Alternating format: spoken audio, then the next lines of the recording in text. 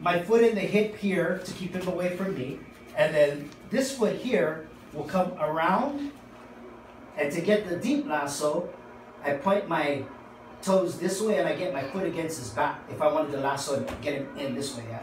But on this move, what I'm gonna do is I'm gonna come around, go like this, and then what I'm gonna do is I'm gonna switch my hand grip this way, okay? Then what I'm gonna do is I'm gonna let him pass. So the way I'm gonna do that is I'm gonna take this foot and I'm gonna put it here.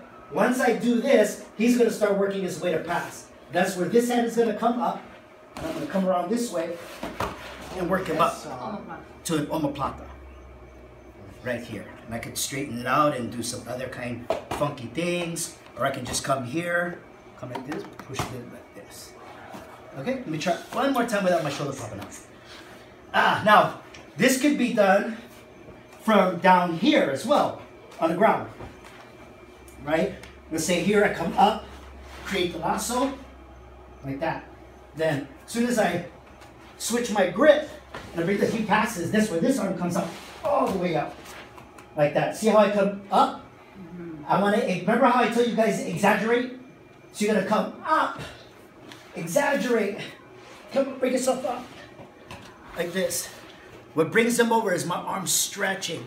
Then when I come over here like this, I'm going to pull the arm this way, and then come here. Now, to control him, I'm going to be heavy on his hip if I don't tap him yet. So I want to be heavy on his hip here, like this, so that he can't move, even grip here. But if I want to get the tap, I just come over here and go like that. Okay, you guys.